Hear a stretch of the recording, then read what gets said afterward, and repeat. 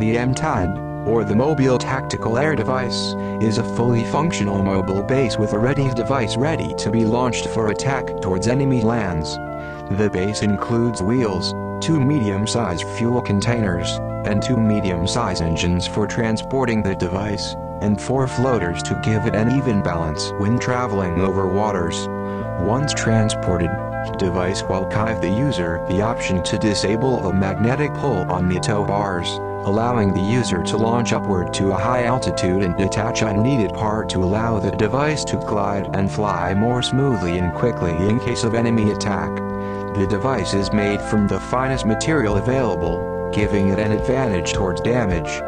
The device also nests a grenade gun and ammo usable by the user via the control panel in the device. Foldable wings allow the device to reduce its size when being transported and is also useful in specific situations.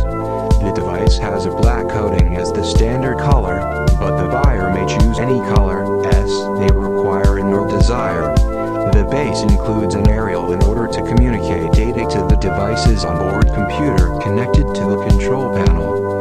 This is useful for viewing remote video feeds, climate change, movement detection, and location. The Mtad will become available soon for war, but as of now, it is still in an early stage. We are hoping to add many more features to the Mtad and hope to begin selling in the near future.